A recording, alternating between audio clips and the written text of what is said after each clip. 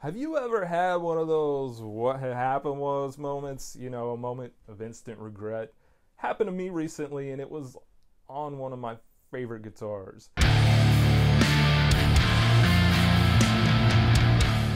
So what happened was I had a lot of grime on my Les Paul Custom by the control cavity and the knobs down there, and I decided it would be a good idea to put rubbing alcohol to clean up that thick layer of grime off, and it was a terrible idea. I had no idea that nitrocellulose and rubbing alcohol make this big cloudy mess, and it's not terrible, but I know it's there, and it hurts. It really hurts. But anyways, I thought maybe I would experiment on the back of the guitar, make a couple of more spots before I go to the front of the guitar and make it worse. But I got on the interwebs and searched for what people recommended to fix this issue, and I came up with a couple of solutions. So I went ahead and ordered them. Got some Virtuoso products here, and also this stuff they recommend. It's for cars? Does it work on guitars? I mean, they rhyme. I don't know. Anyways, I'm gonna check it out and see what happens.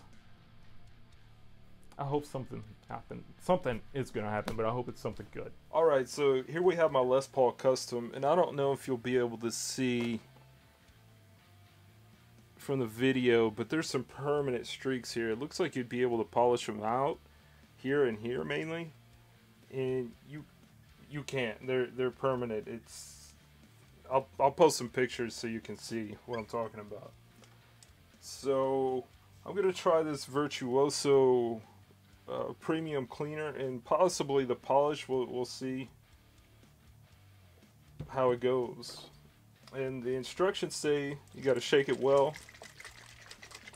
and then a dime size amount for each 6" by 6" area to be clean.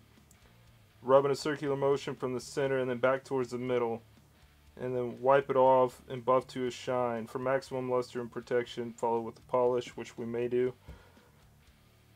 Make sure you're using a clean cloth, as the cleaner is designed to attack waxes and other buildups. You may experience a slight haze if you're using a cloth that has other polish residues on it. So I have a brand new cloth here, and we're gonna see what happens.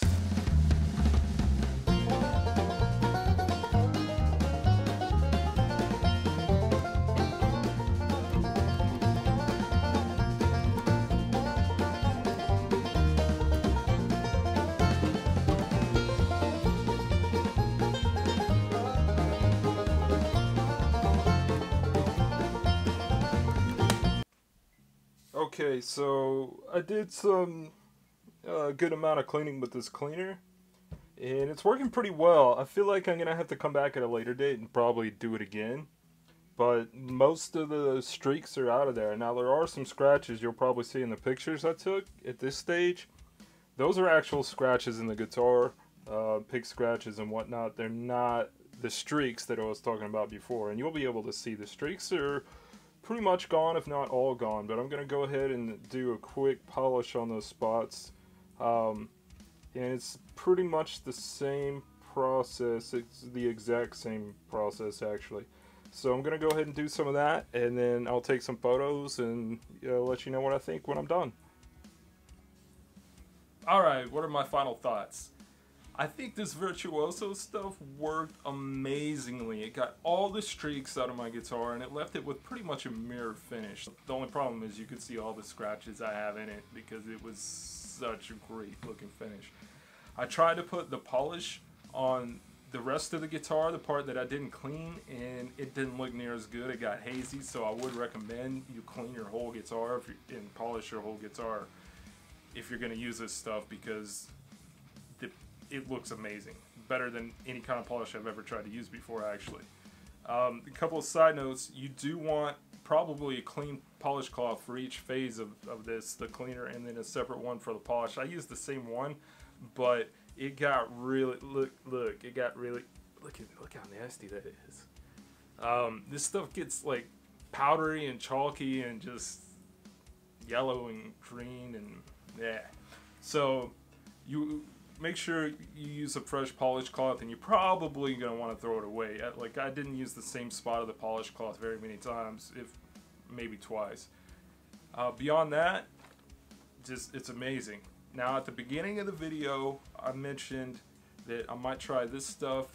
I didn't, because I looked it up later and I found out it's abrasive, and the Virtuoso stuff is not. So it was working so well that I decided I didn't even want to try this, not even on the back of the guitar or anything. So the moral of the story is, don't spill alcohol on your guitar unless it's something like bourbon, because then you got a cool war story on like what happened was.